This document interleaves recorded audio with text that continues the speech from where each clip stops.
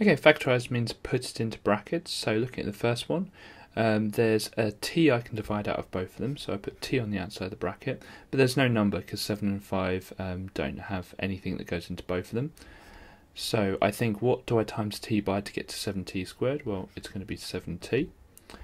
And what do I times t by to get to 5t? Well, it's just going to be 5. You can check your answer by expanding the bracket to check it makes 7t squared plus 5t, which it does. Next one, w is only in the first term, so I can't divide out the w, but there's a number I can divide out of both of those. Now, I could pick 2, but actually 4 is a better number because it says factorise fully, which means I need to take out or divide out the 4 rather than just the 2. So 4 on the outside. What do I times 4 by to get to 12w, or 3w?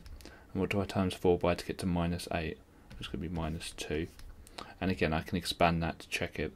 Right, the last one, there's a number and a letter.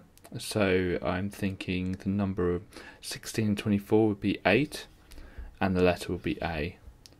Okay, so there's two things that we're dividing out this time. So I'm going to have 8a on the outside. So I figure out, what do I times 8 by to get to 24? Well, that's 3. And what do I times a by to get to a squared? Well, that's going to be a. What do I times 8 by to get to 16? 2. And what do I times 2 by to get to 16a? So it's just going to leave it because the a is on the outside of the bracket. So a to a times 2 is 16a, so I don't need an a there.